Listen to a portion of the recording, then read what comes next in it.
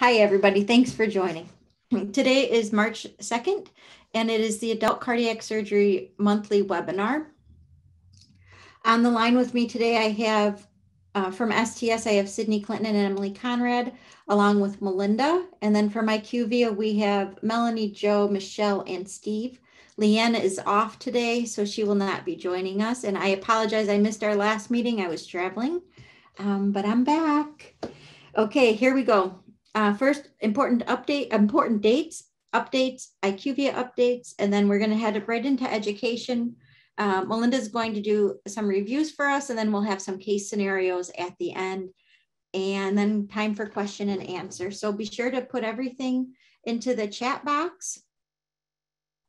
I'm sorry, not chat box, ignore that. Put everything into the Q&A, and then we'll get to it following the presentations. Oops. So here are important dates if you wanted to take a screenshot of this. Today's the monthly webinar. Our user group call is on the 16th. Public reporting deadline is on April 1st. Get your consents in, or if you're not going, we'll go over that in just a second, but April 1st is your deadline. April 6th is the monthly webinar. 20th is the user group call. I just went all the way out to the next harvest close. Our next harvest close is May 27th. That will be OR dates through March 31st, 2022. The opt-out for that one will be on June 1st. Just a reminder for our upcoming harvest dates and what procedures are included in those harvest dates. The next one will be May 27th. It will be harvest 2. Continue to still enter your data, get it in and get it cleaned up. It's best if you can get it in way ahead of time as much as possible with your follow-ups done, or if you need to go back, just keep track to make sure you do enter those follow-ups. And it will include procedures performed through March 31st, 2022, and it's expected to be released in the summer of 2022. And then update on public reporting. This was just sent out. It was emailed to everybody. You should have received it. If not, I just wanted to, if you didn't get a chance to check your emails, I just wanted to talk about this here quickly because there are deadlines associated with it and a couple updates. The adult cardiac public reporting refresh will occur in the summer of 2022.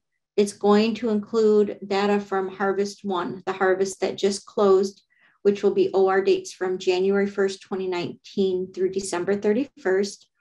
As a note, the cabbage composite, as you know, it changed from the 1-year cabbage composite to a 3-year cabbage composite. Sites will automatically be enrolled. If you had already consented to public reporting, your site will automatically be enrolled to report out that 3-year cabbage composite. So you do not need to take any actions if you want to continue publicly reporting out that data. If you choose to opt out of that automatic rollover, you must do so by April 1st. There's links within the email that was sent to perform those. The other comment that I wanted to make is that if you are new to public reporting or you wanted to change what you're publicly reporting, you must get your consents in by Friday, April 1st. Any questions can be sent to Sydney Clinton at sclinton@sts.org. Please be sure to include your PID in your emails to Sydney so she's able to easily access your site without having to go back and forth with emails. So again, you're automatically enrolled in the 3-year cabbage composite if you have already previously consented to report your current 1-year cabbage composite. If you choose to opt out of that, make sure you do so by April 1st. And if you'd like to be a new public reporting site, you must do so also by April 1st. Harvest 4 data is back from IQVIA. It's back from DCRI. It's back from analysis at DCRI. IQVIA is preparing for release on March 12th. So those reports are expected to be released to you on March 12th. March training manual is posted. Melinda did a great job getting it out ahead of time at the beginning of the month for everybody. And now I'm going to hand it over to Joe for the IQVIA updates. Joe. Thank you, Carol. Good afternoon, everybody. And not a lot of new information here, but just to recap a couple items that we brought up previously. Also, just an update that these items are coming to you this coming weekend, March 5th. So in regard to the risk-adjusted dashboard report, the analyzed report, a couple updates for printing and exporting, STS 7715. The export button that exports your full report to a PDF is currently including the anesthesia section for those sites who are not enrolled in that component. So we will be updating that so that no longer occurs. And then STS 6706, the risk-adjusted report is cutting off the label descriptions when exported to PDF, and so we'll be updating that as well. Some calculation updates, STS 7188. We did receive reports of a discrepancy in the denominator for the yes and among eligible cases sections of the benchmark report for beta blockers. We identified the cause of that issue and the fix will be coming this weekend. STS 7812, the current benchmark reports for operative and post-operative events are not correctly including the version 4.20.2 variable for intra-op blood products platelet dose pack for the 1+ platelet units result. So that will be corrected. And then STS 6867, we did get reports from some sites that they were seeing incorrect values for missing and yes for the IABP used, radial arteries used, and cardiac referral sections on the benchmark reports. So that will be updated as well. Some additional calculation updates, STS 7649. Also looking at the IABP field, an update will be made to properly include the parent field logic for the MEC vent assist device variable for version 4.20.2. STS 6928. We are looking into reports that the conduit harvest or cannulation site line on the morbidity mortality benchmark report is not displaying as expected, which will be corrected. Sorry, Joe. Yep, we were on the wrong slide. Sorry. Oh, okay. All right. There I you don't know go. how that We're good happened. now. I'm sorry about that. Sorry. All right, STS 7648. The missing line for intra-op blood products used currently does not include the parent field logic for intra-op blood products refused. So that will be updated so that gets included. And then STS 7089. On the anesthesia benchmark reports, we did identify an issue with the results for retrograde autologous priming of the CPB circuit line, and that will be updated this weekend. And then one update for the participant, the non-analyzed dashboard report. There was an update required for the post-operative events rhythm disturbance requiring permanent device to include the new rhythm dis variable from version 4.20.2. So you'll see that update coming after this weekend as well. And just a note here that for everything I've mentioned today, there's no changes required from you. There's no action required from you to do anything. Once this update goes through for these fixes, those will be applied automatically and you will see the corrected information after that update goes through. Thanks, Joe. Okay, no problem. Just the usual recommendations. We will be posting a updated list of known issues to the library for reference this week. And then feel free to follow up with us for any tickets you may have, and we will see if there are updates for you if you haven't heard anything or if you're looking for more information. Great. And make sure that if you have a ticket number to include that in your email communication, please. Yes, please. Okay, and then just our IQVIA support plan. Okay, before we go to education, Melinda, I just want to I know that we're going to get some questions on your education, so I just want to handle the questions that are in the chat box first, if that's okay. Question for the harvest schedule. Here it is. And then there was another question regarding the Harvest 4 report that will be released on March 12th. That's up to be released on March 12th. Okay. All right. I guess I'm gonna move on now. I'll hand it over to you, Melinda. I just wanted to get those out of the way so I didn't. Oh, and one more from Dave. He asked about an update on any potential upgrades for the adult cardiac. Usually we upgrade the database every 3 years, so we would have been due for an upgrade to go live January 1st, 2023. However, the STS surgeon leadership decided that we are holding off on upgrades at this time because the 4.2 upgrade was a fairly successful one. They didn't feel the need to go through that whole process again and change things. So we're going to hold off for right now. And I do not have a date for the next upgrade, but when I get more information, or when I get intel on that, I'll be sure to share it with you.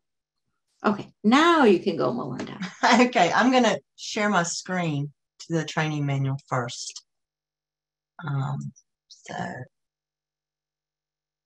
let me pull that up. Hi, everybody.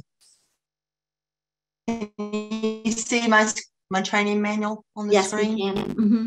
Okay, so I just want to do a brief overview of how to use the training manual because I think there's some little tricks in here that some people may not be familiar with. So as you notice, all of these things in blue, like adult cardiac homepage, if you click on that, it'll take you to the homepage, or ask a question, it'll take you to the link, or data management education, it'll take you to the link. The other interesting thing is over on the side here, it says contents. And if you click on that, it opens up a table of contents, which has been bookmarked. So like if I wanted to go to the hemodynamics cath section, I could just click on that bookmark and it would take me right there. And then you can see right below that is your source document for coding, for priority coding. If I wanted to go to, let's say I wanted to go to the operative section, I could just click on that. Or, I need some information about the cannulation site. Click there. So there's a lot of little bookmarks over here that'll kind of help you quickly navigate through the training manual. I use it a lot. The other thing that I use probably almost every time I answer an FAQ question is the search function. So you just click on that little microscope glass up there. And let's say that I have a question about sequence 5450. And I just type it in and it will take me to all the references for that question. So you can see this is in sequence 5442, but it's got some information about 5450 here. But I can just kind of click through here and I'm going to get every mention of that sequence number in this entire training manual. Or let's say you don't know the sequence number, but you're looking for like a subaortic stenosis. So you can just type in the word. Oh, and looky there, it's going to take you to all the mentions of subaortic stenosis. This I find is very helpful, very easy to use, very user-friendly, and it makes getting through the training manual quite easy because it is a long training manual. And or if you had a question about COVID, just type that in, hit enter, and it's going to take you to all the mentions of COVID in the entire training manual. And you can just kind of click through and find what you're looking for. I do this a lot. The other thing in the bookmarks that I forgot to mention over here in the table of contents is all of the updates are bookmarked too. So like I can go right there and it's going to show me the new stuff that was put in the training manual. So I can just quickly reference those. That's all I wanted to show you. I wanted to show you this because I think sometimes I didn't know this for a long time. And I suspect there are other people out there like me who don't know that this even exists in the training manual, these great resources. Oh, one other thing. So I want to show you. So let's go back to the hemodynamics section. And let's say you're down here. Actually, I want to go down here a little further. Let's say you're in the EF section. And you see that this please refer to the general statement for the time frame. If you just click on that, it should take you right back to where you need to be so you can see your source document for priority coding. In case you remember which order you're supposed to collect data in. That's kind of a useful thing to know. So anyway, I'm going to go ahead now. We're going to talk about a few. I'm going to stop sharing this, and I'll let Carol share her screen again with the slides, and we're going to talk a little bit about a few training manual updates that just came out. So I had a question came in the box from Dave last month, and he wanted me to provide some clarity on planned versus unplanned for sequences 2120 through 2140. And I actually, quite honestly, it was a great thing that needed to be done. I just hadn't thought about it, hadn't done it, didn't realize it needed clarification. So thanks, Dave, for that. So I've put out some new language in the training manual. So let's talk about this a little bit. So these are 2120 through 2140. So these are your index procedures, whether they're planned or they're unplanned due to new anatomy or unplanned due to complications. So let's talk about yes planned first. So these are procedures done in the OR that were planned to be performed prior to OR entry. So, for example, your op consent says cabbage with possible AVR. So both of these procedures were planned to be done. Or if a progress note, sometimes you can look at your consent. You can also see the intent in the surgical consult note. Yes, I plan to go in there and do a cabbage, and I might do an AVR if needed, because right now it looks like he's got some moderate insufficiency, but we'll see what it is when I get there, or something like that. So planned procedures are things that are known prior to going into the OR. Planned procedures can also be like aortic dissections, even though they're emergent procedures, they can be planned. The patient has a dissection. The surgeon is planning to go to the OR to fix the dissection. Okay. All right. So that's that one concept. Then we'll go to the next concept is, yes, unplanned due to unsuspected disease or anatomy.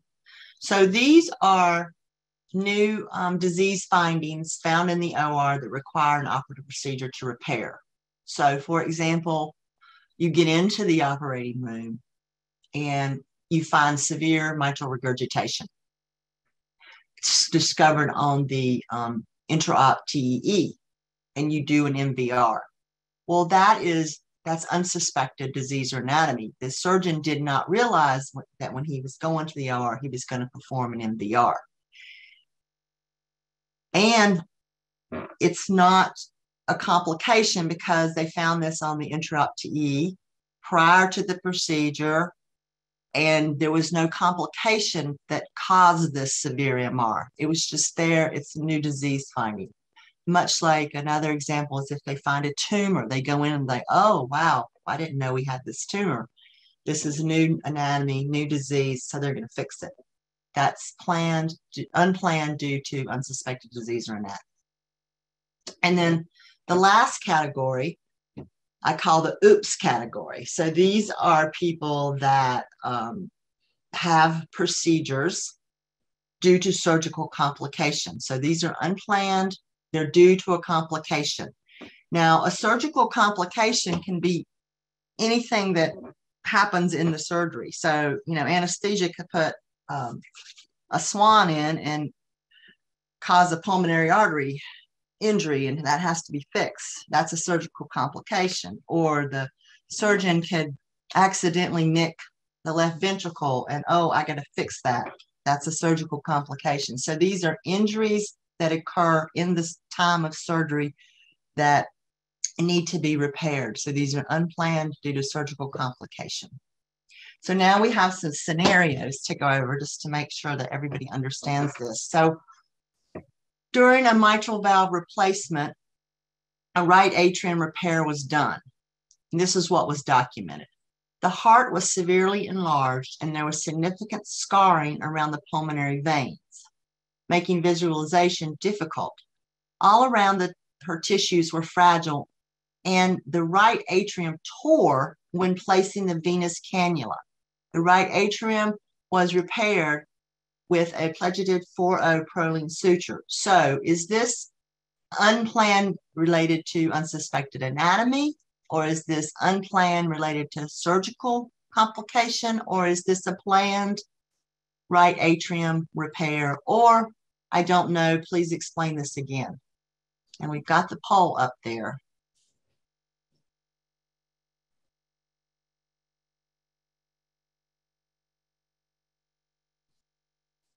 And people are still answering. We'll let that run for a little bit. Melinda, you got some very positive feedback in the Q&A. They really liked your bookmark feature review along with the other information in the training manual. So thank you. Oh, that's good. Okay, it looks like the poll is pretty much, just when you thought it was done. I can't see the poll running, but Here, let me see if I can do something. Curious to see. Can you see it now? Okay. All right. Wow, I see it now. Yes. Okay, so it looks like I guess people are done answering. I'm going to end it. Majority of the people got the question right. This is a right atrium repair, unplanned, related to a surgical complication. They tore this right atrium when they were cannulating it. That is a surgical complication. That's not supposed to happen. We're not supposed to tear the atrium while we're cannulating the patient. So that's a surgical complication. Okay, the next question. I'm looking for a little assistance on how to code a TAVR turned open heart surgery. The valve was successfully deployed in the cath lab, but the wire lacerated the ventricle at the end of the case.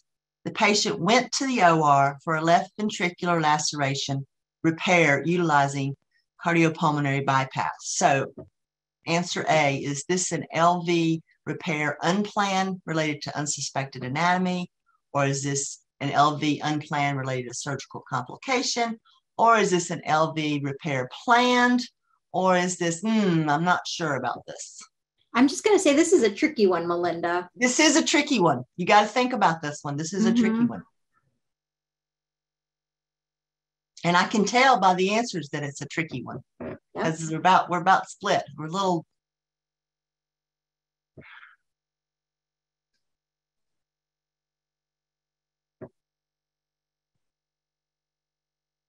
Okay. All right. Oh, hold on. You have everybody a a bit chance. more. Oh, yeah. Whoever's going to answer. It's getting closer and closer. Yeah. Okay, I'm going to end it now. Okay, so the answer to this question is this is an LV repair planned. Okay, so let's go over why this is planned. So first of all, TAVRs are optional to enter into the STS database. And the LV repair is a required case to enter into the database. So the LV repair is going to be your index procedure in this case, whether you enter TAVRs in the database or not. This turned into an LV repair, which is a required procedure to be entered. So that's your index procedure. At that point, the TAVR becomes a prior CV intervention. Now, in the cath lab, when the left ventricle was lacerated, they called the surgeon in, and the surgeon planned to take this patient to the operating room and fix the left ventricular laceration. So this was a planned procedure. It's not due to a surgical complication because, again, the TAVR, first of all, is an optional case to enter. Second of all, it's a transcatheter case. And thirdly, it's not an index procedure. So it's not like it happened during an index required procedure that we needed to enter into the database. So the LV repair was the index procedure and it was planned. Tricky, Melinda. That was a tricky one, but I get those situations a lot. It was a good one. Just distributed a lot of slides out about those situations. It's the same thing as if the patient had the TAVR and then had to go to a SAVR. Again, the same concepts apply. That's the right. SAVR is required and it's a planned procedure. Okay, question number 3. The patient came to the OR for a CABG and the intra-op TE showed a fibroelastoma tumor on the aortic valve leaflets. And the following was performed in addition to the CABG. I used 5 scissors as well as an 11 blade in order to shave off the fibroelastic tissue from the upper surface of the left leaflet of the aortic valve without injuring the leaflet. The valve appeared to be intact at the conclusion. So is this a repair due to unsuspected anatomy, surgical complication, or is this a planned AV repair? Or no clue? Help me. Oh, wow. Overwhelmingly, everybody's getting this, pretty much getting this answer right, which is good. Okay. It looks like, yeah, that's a good one. Yeah. 86% of the people, 87 now, say that this AV repair is unplanned related to unsuspected anatomy. And it is. That's the correct answer because the surgeon didn't know that this patient had it. He just found it on the TEE and had to take it off. So this is a good one for unsuspected anatomy or disease. I think we have a couple more. Okay, next question. Patient with multivessel disease was transferred to our hospital after diagnostic cath. The surgical consult was obtained, but the patient was a poor surgical candidate. After further discussion, the patient opted for a high-risk stenting. The PCI intervention resulted in perforation of the LAD. Whoops. Emergent call to CV surgery was placed. The surgeon consented for mediastinal exploration for bleeding, possible emergent CAB. CABG was performed. So is this CABG unplanned due to unsuspected anatomy, unplanned related to surgical complication, or planned? Good case, Melinda. Yeah, well, this one just came in through the mailbox a couple days ago. I can't remember who sent it in, but it provided me with a very good scenario for this discussion. Mm-hmm. Yeah, it's a good one. And it's relevant. It happens. And it happens a lot. On Friday night, Friday afternoon. Looks like most people are getting the right answer, which is great. Okay, hold on. All right, I'm going to end it. Okay, so 87% of the people said this was a CABG planned, which it is because this patient was in the cath lab and he was having a PCI when the LAD was perforated. Surgery was called. Surgeon said, oh gosh, I've got to take this patient. I'm going to explore him and I'm probably going to have to do a CABG on him. So this is a planned, when the surgeon took this patient into the OR, in his mind, he was going to fix that bleed and possibly do a CABG if that vessel needed it, which is what he did. So this is a planned procedure. It's not a surgical complication because it didn't happen during surgery. A PCI is not considered surgery. It's an interventional procedure. Now, your reason for going to the OR emergently is probably an angiographic accident because that's what this is. Oops, I didn't mean to perforate that LAD in the cath lab. Okay, next question. That's it. Oh, that was it. Okay. Yeah, I wish we had more. I love those scenarios. I love them so much. Okay, so the resource, thanks, Melinda. That was really great. You're welcome. We have some other questions that'll be coming your way shortly, so don't worry, you're not done. STS resources, and then if you need me, see crown@sts.org, and database operation questions is stsdb@sts.org. And now we're going to go over to the questions. All right, Melinda. This one's for you, for Jennifer. My anesthesia team uses 15-minute windows with their documentation for medications instead of an exact time. If they chart a pre-op beta blocker given between 9 and 9:15 and an incision time at 9:05, would this count as having a pre-op beta blocker, or would they need to chart it between the 8:45 and 9 o'clock window? Well, there's a couple things wrong with this. First of all, so your beta blocker has to be within 24 hours. So you have to know the exact time that it was given. So a little block that says 0900 and 0915 is not really a good way to document that. Because you don't know if it was given at 0900 or 0915 or 0910 or 0905. You don't have any way of knowing that. So I think you're going to have to work with your anesthesia providers to document this in a fashion that is clear so that you know what time this beta blocker was given. Yeah. Okay. I agree with that. I think you should have an exact time on medications given. Especially one that's that important is the NQF measure. Yep, Definitely I agree. need to have that. Okay. Is there a way to capture if CHF is a new diagnosis or is acute new and chronic ongoing?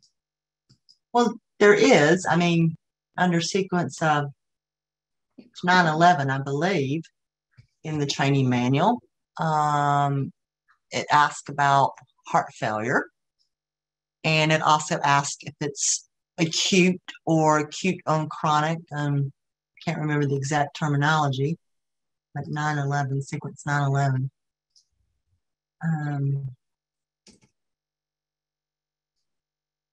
Yeah, so heart failure, yes or no. And then you've got your timing there, whether this is acute heart failure or chronic or both. It could be acute on chronic. And then in 913, it asks you about the type of heart failure that you have also. And I just want to pull up our definitions on acute and what chronic means. Acute is within 2 weeks. Yeah. So it would be, you would code the new patients as acute, but the chronic patients are without an acute, is something that has been longer than the 2 weeks, no acute exacerbation. Within 2 weeks. Mm-hmm. Next question. If a patient is admitted with infection of sternal surgical site, and there is no mention of deep tissue, do I code simply as superficial? This patient was a transfer in the discharge summary from their readmission site states only sternal infection treated with IP and OP antibiotics. IV. I suspect this is a superficial infection, especially since they didn't open the patient up. And they just treated him with some antibiotics. But you can always go to sequence 6690 in the training manual, and it will give you the criteria. Just scroll down a little bit further. You have the criteria for the superficial sternal infection, and then if you scroll farther down, you have the criteria for the deep sternal wound infection. But my suspicion is this, since this treatment was not invasive, it's probably a superficial infection. Mm-hmm. Thanks, Melinda. COVID test results as presumptive positive. Positive, does that mean yes, positive to COVID? I'm not sure if that means yes or if that means no, honestly. I think I would discuss that with your lab personnel. Any thoughts, Carol? Yeah, I agree. I mean, their test results, they should be either positive or negative. I'm not sure if it's just that they didn't have a strong enough result to deem that as a positive result. I don't know that I would code that as positive. And remember that the testing needs to be, if you're looking at test results, they should be PCR test. Right. Is there a way to capture LV thrombus preoperatively? I did abstract the DOR under LV aneurysm and other cardiac. No, there's no way to capture that preoperatively. Okay, question 1 on your, let's get back here. Question 1, what about just part of the surgery? Let me see. What does she mean? What about just part of the surgery? Well, I'm not exactly sure what you mean, Michelle. There's the mitral valve was planned, but the right atrium repair was not planned because they had to do that because of a surgical complication. Mm-hmm. So I don't know if that answers your question or not, Michelle.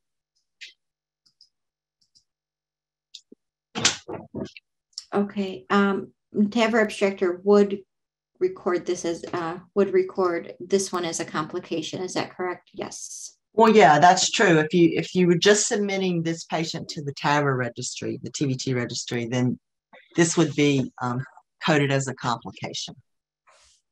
But if you're a site where some sites enter TAVRs they enter it in both registries. They enter it in the TAVR registry and they enter it into the STS registry. And then other sites just only enter TAVRs into the TAVR registry. So if you're a site that enters just into the TAVR registry, then you put the TAVR in the TAVR registry and you put the LV repair in the STS registry. If you're a site that enters the TAVRs and the LVs into the STS, in this particular scenario, the TAVR would not go in as your index procedure. It would be a prior CV intervention because it's not required to be entered into our registry. And the LV repair, which is required to be entered into the STS registry, would be the index procedure. Thanks, Melinda. This is a good one. I don't know the answer to this one. This is a good one. If an embolized TAVR valve is removed from the aorta on bypass, does this case need to go into the STS, into the adult cardiac? I suspect it would, but again, probably need to look at that. I suspect I mean, this is an aorta procedure. I'm sure they're having to go in and remove this valve from the aorta. So I would suspect this would go in. Yes. Yeah. Did they just retrieve it, or was it open surgical? Yeah, I don't know. That's why I say it would have to be. Yeah. Probably have to look at this op note just to make sure. Yeah. Okay. Patient smokes marijuana 3 times a week. It's not medical marijuana. Would this be would you code this as current tobacco use? No, it's not coded as tobacco use. The only time marijuana is coded as tobacco use is if it's wrapped in tobacco leaves. Sometimes people smoke marijuana and they have it wrapped in tobacco leaves. And that's the only time that you would capture marijuana use as tobacco use, if it's wrapped in the tobacco leaves. Thanks. Lots of positive feedbacks. Everybody loves the scenarios. Let's see, what do we got here? Okay. Linda has a good one. Type B, not all of them are good. Type B dissection, which resulted in TVAR, deployed type 2 endoleak, had open TAAA. Days later had and I'm sorry if this is a dumb question. Does that just mean it's a thoracic, or it's a thoracic AAA? Yeah. Okay. Days later had an ascending dissection and was repaired by return to OR. Are the last 2 cases put in the database as new cases or re-op and aortic dissection? All right. So those are complications of the TVAR. Yeah. Type B, the first procedure is the type B dissection with the TVAR. Mm-hmm. Patient still in the hospital, they develop an endo leak, had a AAA, then had an ascending dissection, returned to OR, repaired by return to OR. Yeah, those all sound like complications after the TVAR, unless some part of that surgery was planned pre-op. I suspect this is all complication. Yeah, none of this sounds like it was planned. Yeah. Okay. Back to the fibroelastoma on the valve. Do we also code other cardiac for the tumor? Yes. So you would code the valve repair that you do plus the tumor in sequence. I think it's 4150. So when you have a tumor, you can also code on a valve. You can code both. So, Carol, if you pull up, I think it's 4150, we can show them that. I think that's the right. On the data collection form or the training manual? Either place. No. 4150. There we go. Maybe that's not the right number. Okay. Pull up the data collection form. It's under sometimes I can't always remember. Melinda and I do this weekly. We have calls weekly and we play this game. Well, we can't remember all the numbers all the time. Okay. It's under other cardiac procedure. Okay. Section M. Look, it's going to be close. It's probably like 4250, right? Yeah, it's going to be close. I know it is, but okay. So there it is. Cardiac tumor 4115. Okay, well, I was close. Two of the numbers. You were close. So yes, you code your valve repair, and then you code the tumor over here in 4115 for the fibroelastoma. Okay. Thanks, Melinda. What is the current STS version we should have at this time? We're on version 4.02. Oh my gosh. 4.2.2. 4.202. It's adult cardiac is designated the number 4 for our database. So we're 4. The year of the upgrade was in 20. So 420. And this just happens to be version 2 of that upgrade. And we never collected on version 1. It was just, there were errors found in the spec build that needed to be corrected and resulted in a version upgrade number. So it's 4.20.2. Check. Oh, we're funny, Melinda. Laurel and Hardy. Why is hemiarch a choice for aortic intervention, not also a choice for device placement? A hemiarch is a type of procedure. Yeah. Yeah, I don't quite. Device placement. I'm assuming that I don't know if we have a good picture here. Well, you can get the hemiarch in, I wonder, Leslie, is this like, are you talking about 5452 down there, that section, or I'm slightly confused.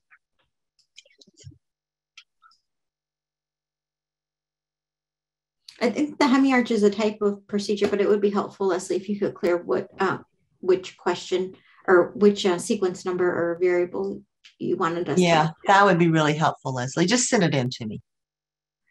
All right, Melinda, the never-ending question of, do we collect standalone LVADs insertions into the database? No, they're optional. They really need to go into Intermax registry. They're optional to go into the STS registry. Very good. Next question, pre-op beta blocker given. This is questions related to the pre-op beta blocker given. Beta blocker given. I think we learned on a recent call that it will be accepted if the anesthesia report documents the beta blocker was given within 24 hours without the exact date or time of administration available. Well, that's true, given certain situations. If you'll go to sequence 1030 in the training manual, 1030, there you go. If you scroll down a little bit, there's some FAQs here that pertain to this. So, and with very specific situations, Heidi. So the first one is the patient's on a chronic home beta blocker, and the medication's listed on the pre-op H&P. med list, but there's no time that it was given. Oh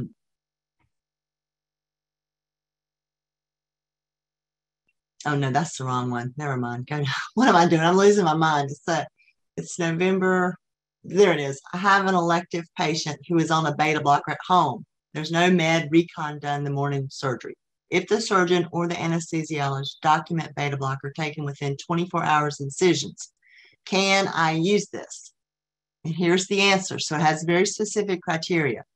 For an elective patient on a home beta blocker with no mention of no medication reconciliation done, who has surgeon or anesthesia documentation that a beta blocker was taken within 24 hours incision, you can code yes. Since, here's a big one, you have no other documentation of pre-op beta blocker, and there's no conflicts in the medical record to indicate that this is not true. So there's a qualifier for that. So, and you need to meet these qualifiers. This is the only documentation that you have. You've got nothing that contraindicates that this is not true, and the patient is on one at home already. And I would add that this is much different than the case where the patient receives the beta blocker sometime between 9 and 9:15, but surgery start time was also within that same time frame.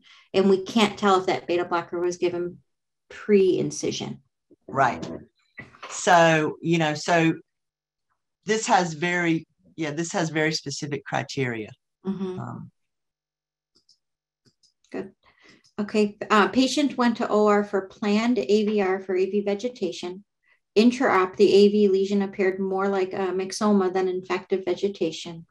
Other than mild thickening of edge of non-coronary cusp, AV normal and able to be successfully debrided.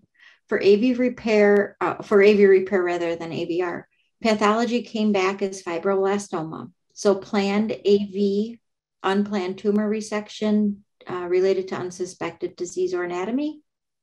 Question mark? No, I think they're both planned because they went to the OR for an AVR for AV vegetation. So they knew something was on that valve. Mm-hmm. They just didn't know what it was. So in my mind, that would be planned. They went in there expecting to get something off of that valve. I agree with you, Melinda. It's a planned AV repair. Yeah. Are COVID-19 patients excluded from the data? Starting with January 1st, 2022, the COVID positive patients are no longer being excluded. In this last harvest, which included OR dates through December 31st of 2021, those patients will be excluded. Just feedback, really appreciate the IQVIA education through the last seminar, and any and all education is very appreciated. Thank you for the feedback. I think you covered this one. The LV repair would be other cardiac, correct? Yeah, but but I could say more on that. So let's go to sequence 4135, because I think this is the LV repair was a surgical complication. So I want to point this out, not that one. Keep going. I'll tell you which one it is. Keep going. Keep going. Okay, there we go. Slide down. Okay, so bullet point number 2, and this is real important. This one. So, Michelle, you're right. This unplanned LV repair due to surgical complication would be coded other cardiac, but there's a qualifier. For other cardiac procedures that are unplanned due to surgical complication, which is sequence 2140 as unplanned due to surgical complication, this will open section M. And if the other procedure that was performed is not listed as an option in section M, do not code this as other cardiac other sequence 4135. Answer no to all the choices. And the reason we do this is for sequence 4135. It does not matter if it was for surgical complication or not. If other cardiac other sequence 4135 is marked as no or missing, it will stay in the isolated category. If you mark it as yes, it will fall out of the isolated category. And the STS wants the procedure to stay in the isolated category since it was a surgical complication.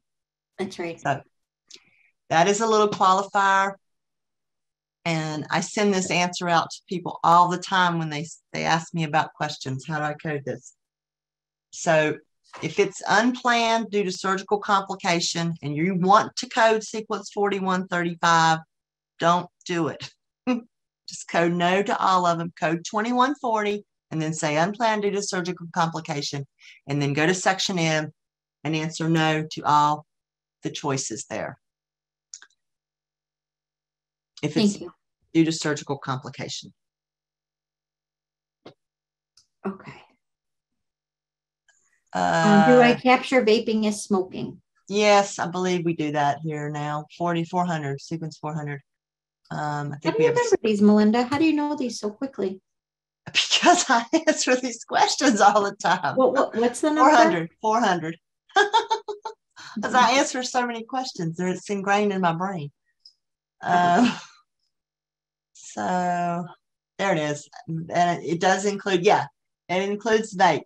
Everyday smoker / vape. There it is. Okay. We do not capture any type of marijuana unless it is specifically states the marijuana is wrapped in tobacco leaves. Yes, that is correct. Marijuana is not an illicit drug in many, many states and more every day. So we don't capture that as an illicit drug. Okay. Melinda, what browser do you use when you're when you have your training manual open? I just have it like an Edge or Google, either one of them. Okay, I'm in Chrome and my bookmarks, somebody's asking to show the bookmarks again. My bookmarks are over here, this menu button, and it's this one here. I know that's hard to see, but it's not as big as Melinda's screen, but they're all here. So it was just this menu button and this.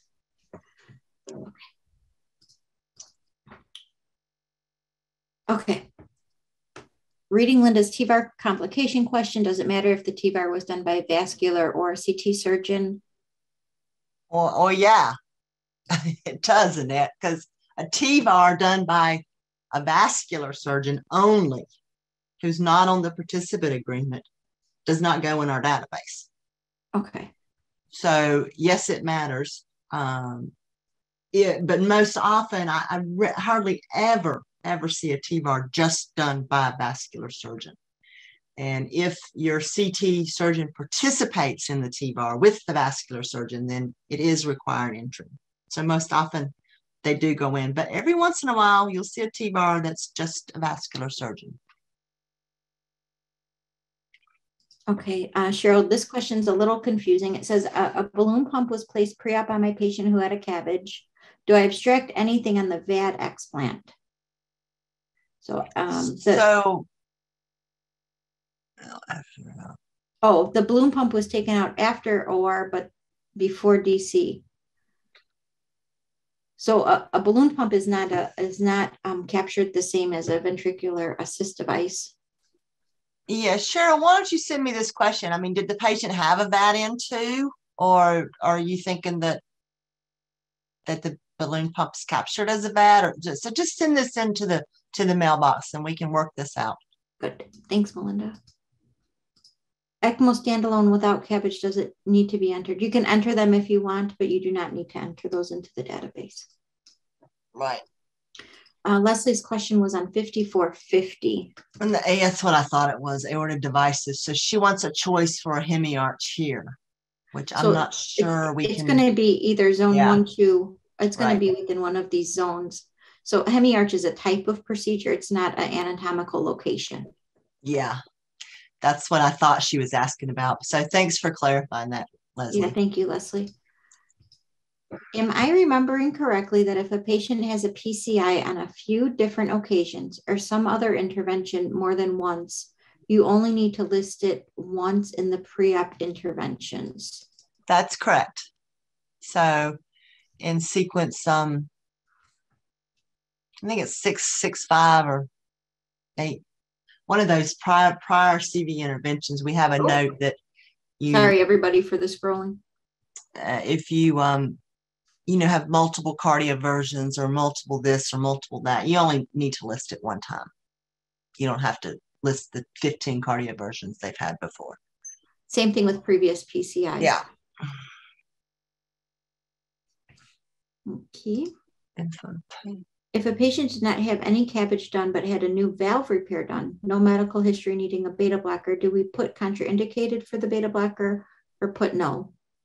You can put no, Grace, because the beta blocker metric is only for isolated CABG patients. So if the patient is just having a valve procedure, you don't need to meet the requirements for the pre-op beta blocker or the discharge meds. Mm-hmm. Those are just for isolated CABGs. That's right. When we access the STS national database and go to the ACSD under version 4.2, it gives us the option of training manual and then FAQ. That's correct. So it's the 4. Oh, I think maybe we should explain the difference between the two. Is that what? So every month the training manual is updated. So that's the first link, the training manual. It takes you to this manual we've been looking at. The summary underneath that is a summary of all the things that I updated in March. So it's a quick reference, and then it's a running total. So you can see that you run into February, what was updated in February, and then what was updated in January, and it just continues going on. So this is just a quick reference to see what was updated in the training manual. I also bookmark them too. So however you choose to use it. And I think it's important to note, so when we talk about version, we have, the database as a whole is updated every so often, every 3 or so years. The training manual is updated monthly, and those are with the new FAQs that Melinda might get in that will help clarify things that for data abstraction of this current version. When you're abstracting, it's important that you use the most recent version, the version that aligns with the OR date. So and you could use the most recent version, this one that's posted in March, because it includes all the updates back to the beginning of when version 4.20 went live, which was July 1st of 2020. So as Melinda has underlined here, do not use the old training manuals or other data definitions. Always refer to the current training manual that's posted, and use that training manual to reference the definitions, the intent clarifications, and any FAQs that were added for additional clarification. Anything to add there? No, I was just reading ahead. Sorry. That's okay. And I don't know. So I'm using Apple. Melinda, what kind of computer do you? HP. I have an HP. Yeah, Melinda has a PC. So but it's mine's a laptop. Yeah, and it might be the reason why the training manuals might look different. It might be the browser that you're using to open it.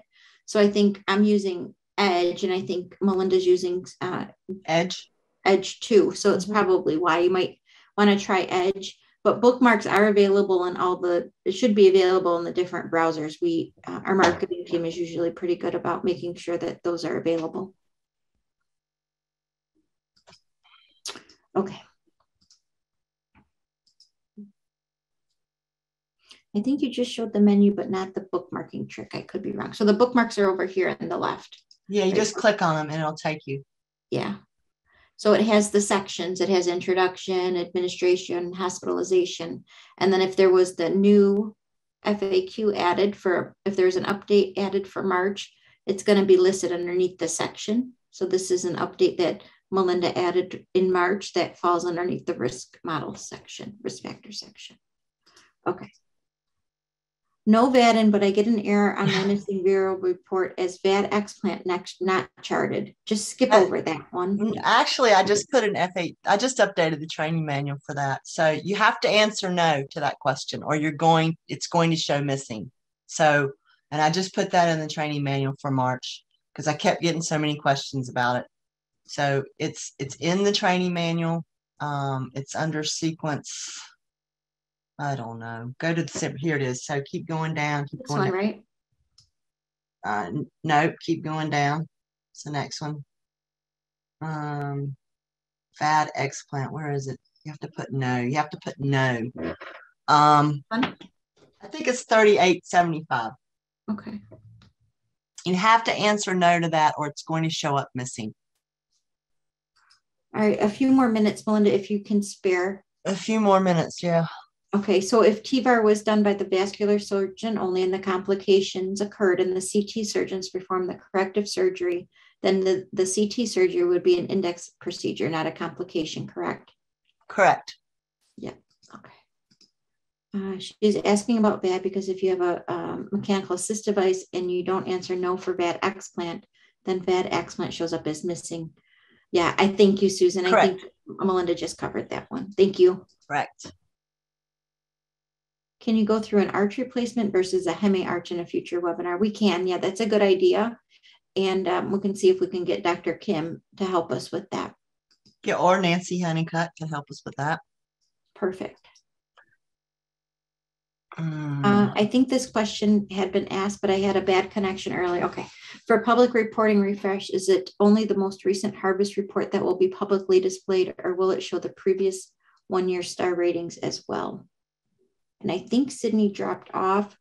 I'm going to say it's the most recent one, but Glace, I'm going to refer you back to Sydney Clinton, just so that she's able to provide you with the most definite, accurate information.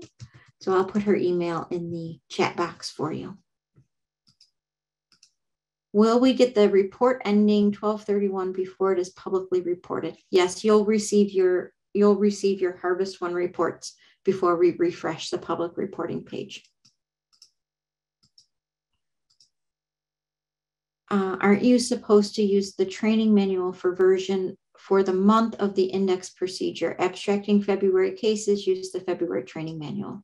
Correct. So, well, no. So all of the, but all of the updates are in the current training manual. So all of if you're abstracting a February case, the February updates are going to be in the March training manual, right? Because it lives on. Well, yeah, the February will be in there, but what she's asking is, like, I think this is what Stacy's asking. If the March training manual's out and you're abstracting January cases, you should really be using the January training manual or just the January updates, because that's what you'll be audited on. So yeah, the January updates, but I wouldn't save all of the training manuals that are posted and no, but you can tell when things were updated. So well, one way, right, is you look at this and you can see things. It's also in the training manual. It's pretty clear when things were if they were updated, when they were updated. Like here's January 2021. So you can see as you're going through things if we've updated something, there's always a date when it was updated. Mm-hmm. Yeah, this is a good one. Like say that you're abstracting a case, just say this was a year ago and you're abstracting a December case in January. So you have an OR date of 12/15 and you're going through and you see that there is an FAQ from November. So this FAQ is going to apply to that case because the case occurred after this FAQ was put into the training manual. But this January FAQ is not going to apply to that December case because it was in the training manual after. So the FAQs, you're going to look at the FAQ month, and does that help? Well, yeah, and that's how they'll be audited, because the auditors are going to look when the auditors are looking at the audit fields, they're going to be looking at the training manual documentation or information that was available at the time of that procedure. Yeah, so to clarify on Stacy's question, to make that a statement, I would say that if you're abstracting February cases, 2022 cases, you use the training manual updates from February and before. Mm-hmm. Right? Yep. Okay. Okay, and then Lisa says, Danette, you have to click on the hamburger. Okay, and then FAQs don't always change things. That's correct. So some are just clarifications. So if you already understood correctly, the new ones might apply. Well, that's true. If it was just if it was already an understanding, and it just, historically we've always done it this way, but it was never written down, kind of thing. I guess that's what Beth's talking about. Because I've tried, as a lot of these training manual updates come because of lack of clarity. And I realize that it's not clear when I get questions about the lack of clarity. And so that's why we update the training manuals to clarify things and make it clear for people so that they understand better. Yeah, I agree with that. I wonder what's the best way, Melinda? So say that you're abstracting and you don't really have time every time you're abstracting a field. You don't have time to go through each field in the training manual to always notice if there's an addition or update. What do you think is the best way that data managers can be aware of, or what's the best way that they can utilize the training manual to make sure that they don't miss anything without spending too much time reading all the definitions every month? I think the FAQ summary that comes out is probably the number one thing. So look to see what's new, glance at it, familiarize yourself with the new stuff. And then if you come across something that you've never heard of or you're not familiar with, I would search the training manual to see if that terminology or that word or that procedure happens to be in there. You might be surprised. It's probably already been addressed. You just don't know it's there. But I think this summary is probably the best way to keep yourself updated and the easiest way because it's right there. Everything that's new is added right there. I think that's the easiest way to do it. Yeah, and I agree with Audrey I agree with you and Audrey both saying the same thing, to review the FAQ summary every month, and Annie saying the same thing. She reviews it every month. And then she finished December, and before she starts January, she looks at the FAQ just to keep it in mind. So as she's moving forward, I think that those are great ideas. Thanks, Audrey and Annie, and thanks, Melinda, for sharing that. I agree. I think the FAQ summary is the key. Okay, well, I guess we're done. For clarification, if a vascular surgeon, just when we thought we were done, hold on, Melinda. For clarification, if a vascular surgeon is primary surgeon on a T-bar, but a CT surgeon assists, the case goes into the ACSD. That's correct. If that CV surgeon is participating in the procedure, then it will go into the STS, and the CV surgeon will be listed as the surgeon because he's the participating surgeon. If the vascular surgeon is not a participating surgeon. Great. Okay. All right. Well, thank you, Melinda. Thanks everybody for joining.